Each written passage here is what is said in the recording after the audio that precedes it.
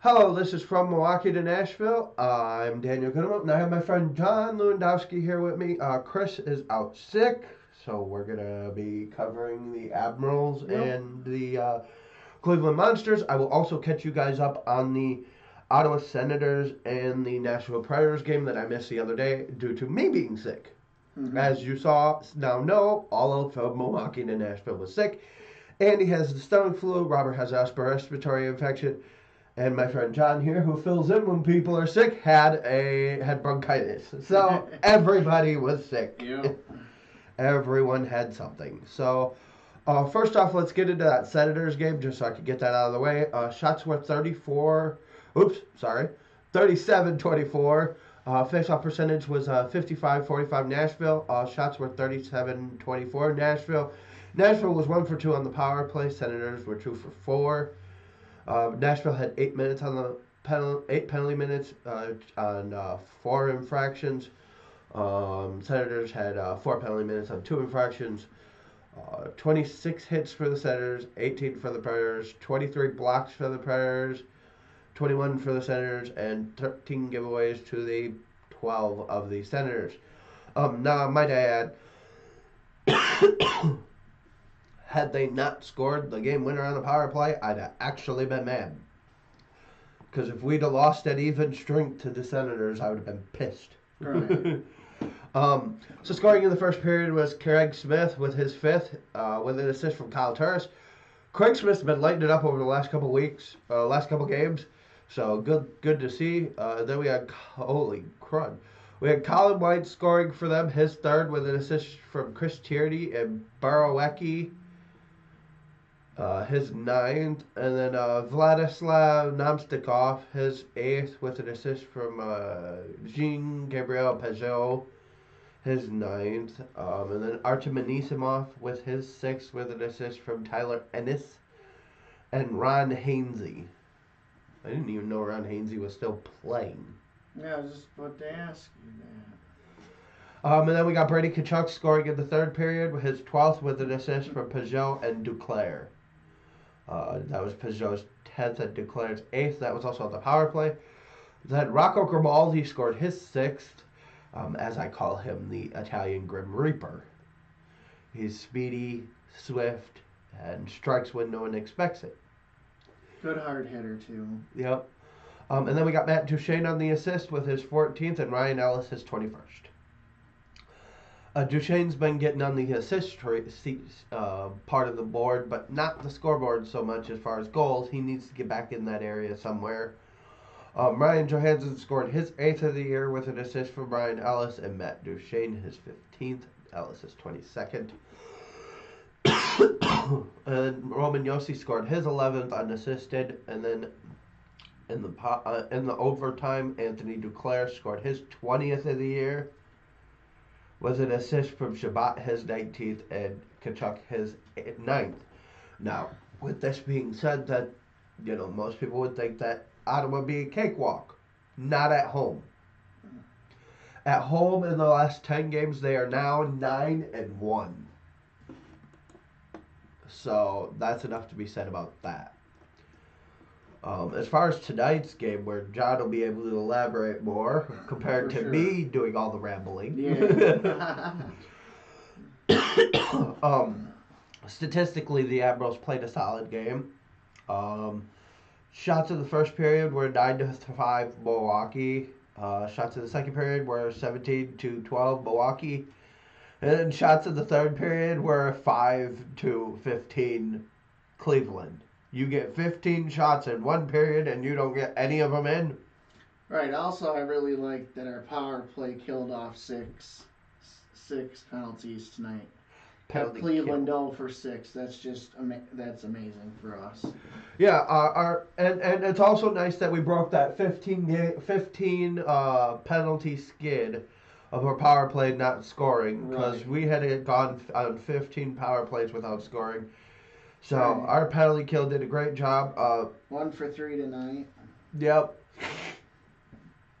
Scoring in the first period was Mika Salamaki, as we all call him, that know him very well. His nickname is Salty. Don't know why. Haven't really asked, but I will eventually. I'll come back with an answer on why. Um, and then we'll go with Alexander Carrier for his 17th assist of the year with an assist from Anthony Richard, the birthday boy. Happy birthday, Anthony Richard. That was his third assist, right? Yes. If you want to take the next stat, you can. If you have. Yeah, scoring still in the first at 9:49. Rem Pitlick with his 8th. Jared Chorney with his 5th assist of the year, and Carrier with his 18th. And then we have in the second on the power play, unassisted, Tommy Novak. Novak took a pretty nasty hit at the end of the first period. Yeah. As you can see, I'm still trying to get over this. And then scoring in the third, Anthony Richard, his 10th, with an assist from Alexander Carrier, his 19th, and Connor Ingram, our goalie, his way first. To go. 3 stars of the game were Alexander Carrier with 3 assists, Connor Ingram with 32 saves on 32 shots and an assist. And then, obviously, first star of the game was with a goal and an assist, Anthony Richard, the birthday boy. He should have been second star, but that's just my personal opinion. Viewing from a stat point of view, 3 stars of the game are supposed to be the highest rated stats, not the whole feel-good moment. But I understand it. It was really good to look at the stat sheet and see all the Admirals in the plus minus, in the plus category or even. Yeah. The Michael Propavesis for Cleveland was the only the -2. In net for Cleveland was Matthias Kivlekins. Good God help us if that other guy ever played. His name is Vinny Velalainen. Our attendance at the UW Panther Arena was 4,050. Game length was 2 hours 17 minutes. Referees were Kenny Anderson and Mitch Dunning. Linesmen were Julian Fournier and William Hancock. Going forward, in the last 5, the Admirals are 3-2. It's been kind of a weird bounce for the Admirals lately. Looking at the standings, also, for those of you who didn't know, Yakov Trenin was assigned to the Admirals late this afternoon. Did not make it in here in time for the game. Nope. Looking at let's get the league standings up here. League standings. First place team is the Milwaukee Admirals with 31 games played, 22 wins, 4 losses, 3 overtime losses, and 2 shootout losses with 49 points. Yeah, they that long win streak where they set the franchise record and surpassed it, that really helped us this season. I think definitely having kind of a mini rebuild, and now that the coaches have been there more than a year and are all on the same page, there's been a lot of good bench communication, communication between the coaches. They got something special going on in Milwaukee. The other thing I would like to say is it looks like if somebody's going after one of our younger guys who's not really much of a fighter, guys like Tenorti, Olivier, Janot, those guys are stepping up to protect the smaller players and everything. Yep, so we're very good to see. It's also good to see when you have like a veteran guy who may not be old, maybe getting up there, and he'll play the physical game, but may not be the scrapper he once was. Right. Guys like Donovan who will hit you, but they ain't much of a fighter. Right. You'll see guys like Tenorti and stuff like that step up for him. So it is a good thing to see. In second place is the Tucson Roadrunners. Yeah, I heard they got off to a hot start. Looks like Rochester's got off to a hot start as well. Yeah. So every division is off to a hot start except for ours. Yeah. Literally, seem to be blowing away. I think it's Iowa, maybe. Well, looking at the let's go divisional here. Looking at division, Rockford's in second with 35 points. Iowa's 34. And they have 3 games in hand, which gives them 6 points, which would put them at 41 if they won out. So even if we lost the next 3 games, 4 games, we're not going anywhere. Right. So we built ourselves a really solid cushion to where, I mean, if you look at it, the only teams in our division with a winning record is Rockford, Iowa, and us. That's it. Yeah. Everybody else is like, the Moose have played 31 games. They're 14-17. I was really shocked to see the Moose and the Texas Stars this year in the position they're in this late into the season. Yeah, I'm just not used, even with the Rampage, with as much as they get from the Blues all the time. Because the Blues aren't that far out from their rebuild, so they still got young talent there, right. And it's just like they don't produce. Same thing. There are 2 teams in this division that scare me, and they're creepers, and that's going to be Chicago and Iowa. Yeah. Because they just seem to be hanging in there. Yeah. I mean, it's always great when you've definitely been recognized. The Admirals have, I know, in the past as being one of the top farm teams in the NHL, and I mean, it shows. Yeah, and fans like us, we put in our due diligence with this team because we are very happy when we're able to say, guys like Pekka Rinne graced our presence. We got to watch him. Haverly, Pekka, Upshaw, Tutu. Shea Weber, Ryan Suter. Right, yeah. Forsberg. Phil Forsberg, not Peter. Because if that was the case, it'd been a little weird. Yeah. But we got graced with Tony Herkus in the 90s, right. Ken Sabrin, who leads the Admirals in all-time penalty minutes. I mean, I'm just saying, we got the luxury of seeing a lot of good hockey here in Milwaukee, and a lot of people downplay the AHL for being a second-rate league. It's not at all. Some people say it's the best league in the world because you get to look forward to what's to come. It's nice. Yeah, I mean, here's the thing. If this is what the Preds have to look forward to, we're looking at a pretty solid next few years for them. Yes, and even if they do have a down year in the NHL this year, that's fine. Right. I mean, I understand. Pekka's towards the end of it all. And we all want that cup for Pekka. We want that cup for him, But if he doesn't get it, it's not the worst end of the world. There are a lot of great goalies who made the Hall of Fame without that cup. Oh, yeah. Future Hall of Famer, indeed. So, that's where we're looking at now. I did have an announcement to make. Carl Taylor is now the official head coach of the Central All-Star team. Oh, very nice. With that win on Wednesday, we clinched highest points going into January.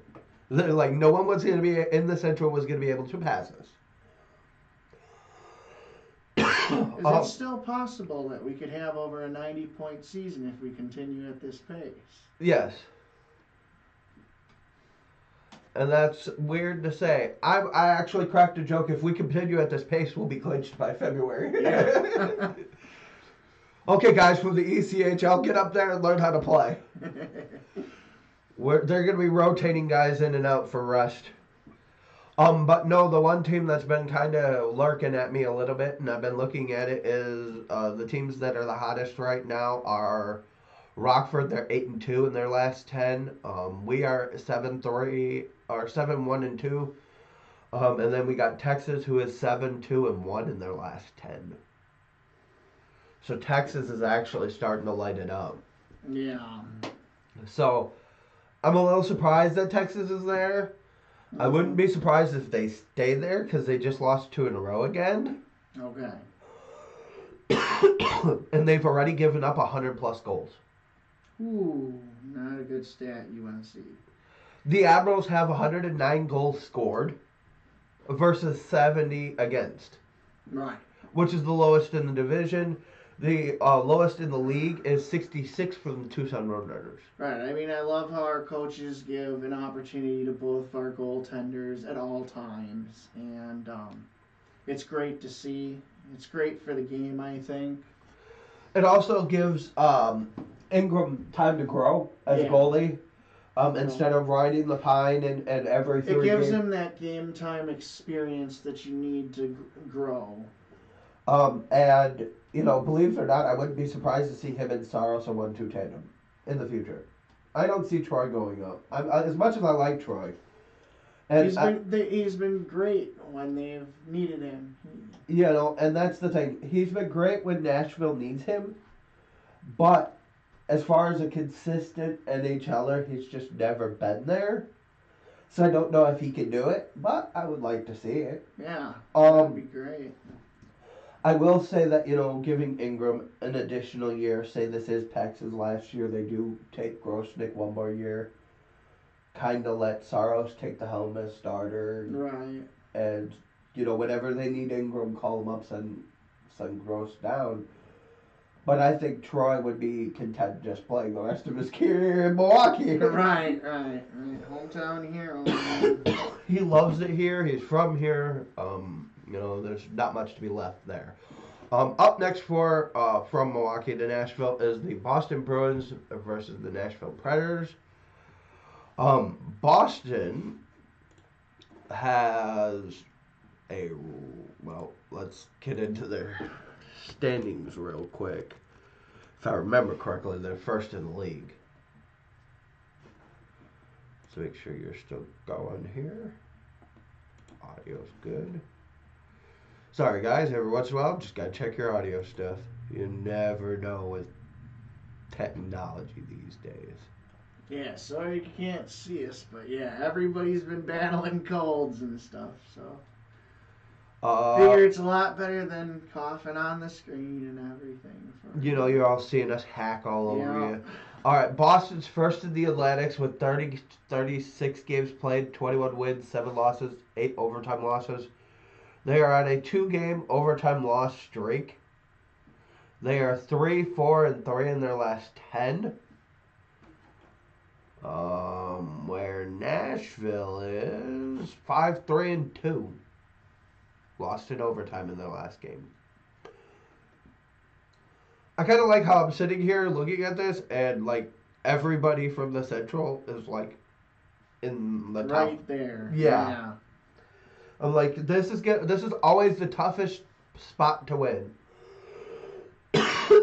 My surprise right now is Minnesota.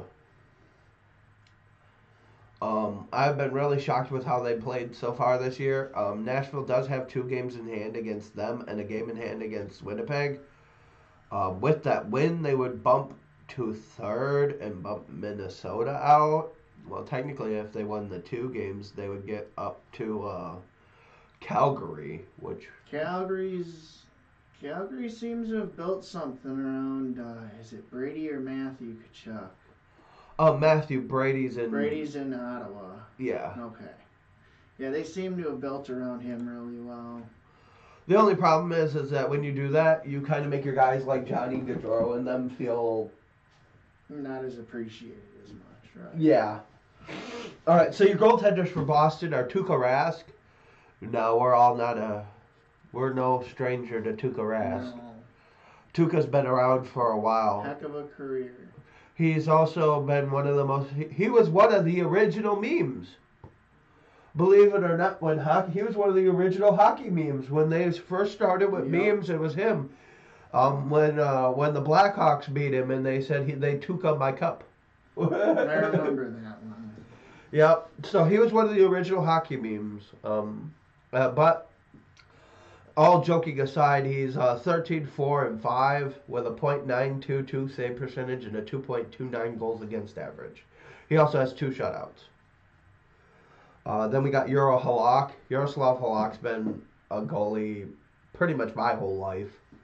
I've watched Halak play with Montreal. With that being said, that was like in 2006. Yeah. So he's one of the longer stay goalies. He has 8 wins, 3 losses, and 3 overtimes losses with a 9.28 goals or 9.28 save percentage. If he had 9.28 goals against average, God help him. Yeah. He has a 2.26 goals against average with 2 shutouts and an assist. As much as I don't like a couple guys on their list, let's see what we got here. For the stats this year, guys to watch out for, obviously, one is Brad Marchand, number 63 over there. If you don't pay attention to him, he will make you pay. He has 33 assists, 18 goals. This is actually their first line. You have Patrice Bergeron with 11 goals, 17 assists. He also has 17 block shots. And then we got David Pastrnak with 28 goals and 22 assists. Outside of that, your other guys you're looking at is David Krejci with 17 assists and 7 goals. Charlie Coyle with 6 goals, 11 assists. And that about wraps it. David Backes is not the hockey player he used to be. Your top defensive guy is the Zdeno Chara. It's amazing that he's been in the league as long as he has, and he's still playing good. With as big as he is. Right. Because he's 6'9" on skates. Yeah. That's insane. That's just nuts. And you put him with a young talent like Charlie McAvoy with 12 assists. You got Torrey Krug with 19 assists and 5 goals, so he's leading the way defensively with Brendan Corleone with 8 assists and 3 goals. And their third line isn't really much to bark about. It's more bark than bite, if you get what I mean. That's their grit line, but they are not known for their penalty minutes. In their last 5, Brad Marchand has 5 assists. Patrice Bergeron has 2 goals and an assist. David Pastrnak has 3 goals, 2 assists. Anders Bjork has 2 goals. Torrey Krug has a goal and 4 assists. And Charlie McAvoy has 3 assists, but I'm probably pretty much guaranteeing that came on the power play. Yeah, that power play line of him, Pastrnak, Heinonen, Patrice Bergeron, and Brad Marchand. And then the other power play line of Jamie DeBrusk, Charlie Coyle, and David Krejci. And then you got Matt Grzelcyk and Charlie McAvoy. I wasn't even aware they picked up Charlie Coyle. They traded for Charlie Coyle a couple years ago. Good hockey player, highly underrated. Yeah. Big, skilled, gritty guy. Kind of reminds me a lot of Ryan Johansson. Yeah. So going forward, I know we got one more game Monday. Before then, before the holiday break. So Monday, the Predators, I believe, play. Come on, rotate.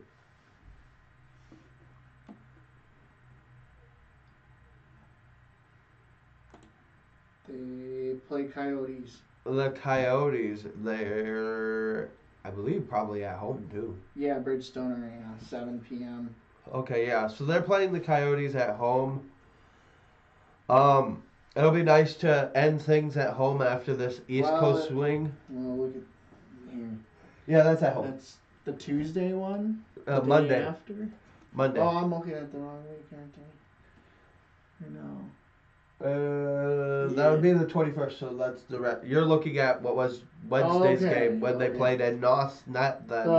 I got the Coyote one right. My bad, guys.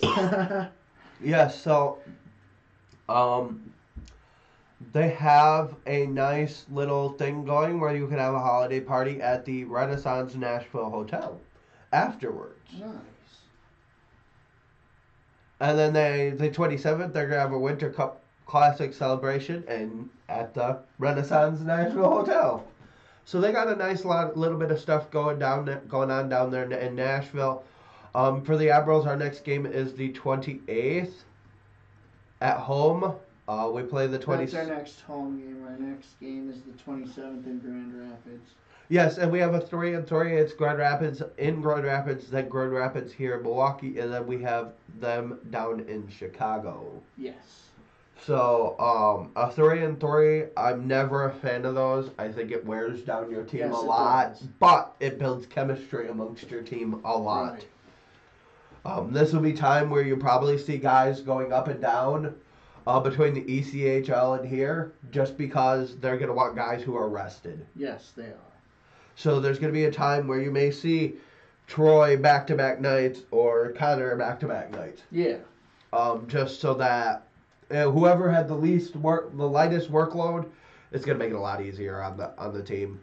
So this has been From Milwaukee to Nashville. I'm sorry, I forgot. Brought to you by the wonderful folks at Hockey Locker, 2002 West Howard Avenue, Milwaukee, Wisconsin. Get all your wonderful hockey gear over there at Hockey Locker. You can give them a phone call at 414-800-7585 or visit HockeyLockerMilwaukee.com. This has been From Milwaukee to Nashville Hockey Podcast, covering everything Admiral.